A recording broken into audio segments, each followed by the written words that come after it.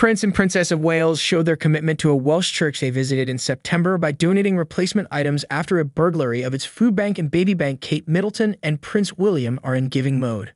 The Prince and Princess of Wales left a Vicar Gobsmacked when they offered to replace all the items stolen from a food bank and baby bank operated at his church. The couple made the generous offer to Reverend Stephen Bunting, who had initially shared news of the thefts via the church's Facebook page on Monday. The thief had stolen the food bank produce and some baby bank items, which had a special poignancy as it has been supported by Princess Kate's initiative to help organizations across the UK. St. Thomas's Church in Swansea was one of the first places the royal pair visited when they became the Prince and Princess of Wales following the death of Queen Elizabeth in September. Their trip to Swansea, about 180 miles west of London, on September 27 left a lasting impression on those they met and the couple themselves.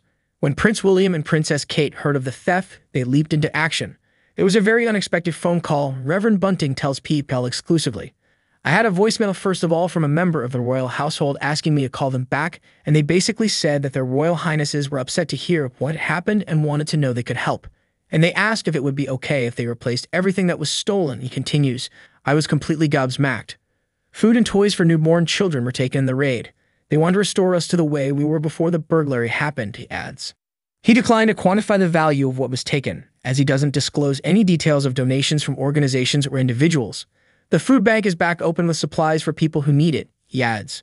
Sadly, the Baby Basics collection, which stems from a partnership that Princess Kate has set up to help baby banks, with much-needed new items sent by donor companies to voluntary organizations every few months, was also hit.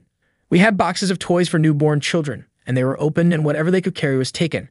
They also took a rucksack that was left by a homeless person and filled that with items, Reverend Bunting adds. The vicar says the couple's generosity is a sign of their commitment. It demonstrates that they take this role seriously. We felt when they were here they were very, very authentic and sincere, incredibly kind and generous with their time in the way they were with everybody, he adds. They have a very busy schedule, so for them to not only be aware of what happened, but to act on it immediately speaks for itself, he says. There was no reason to do that unless you genuinely want to do that. Reverend Bunting says the door of the church and the food bank is open to whoever committed the burglary. Everybody is welcome here, and we would love an opportunity to chat through this, he says. Reverend Bunting tells POPL, in my early life, I was around people with addiction issues and challenging circumstances, and I know how they can affect people for the rest of their lives.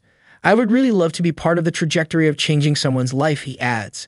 If you are stealing from a food bank, it's not going to end well without some support. Since they became the Prince and Princess of Wales, William and Kate have been to the nation several times, including just before the coronation of King Charles, where they spent 2 days in the former industrial valleys and paid their respects at the memorial to the coal-tip tragedy in Aberfan that killed 116 children in 1966.